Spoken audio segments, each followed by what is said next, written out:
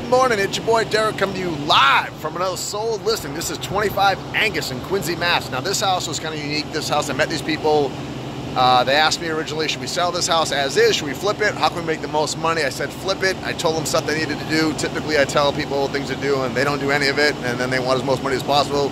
These guys actually did everything and more. They put this house on the market. We put it on for $559,900. We got $586 in about one day. Open house, had 44 people come through, 13 offers, highest offer got it. The buyers are ecstatic. They got a house in a great neighborhood, cul-de-sac, brand new basically inside. Everything's done over. The seller's ecstatic. They got $21,000 or $25,000 over asking.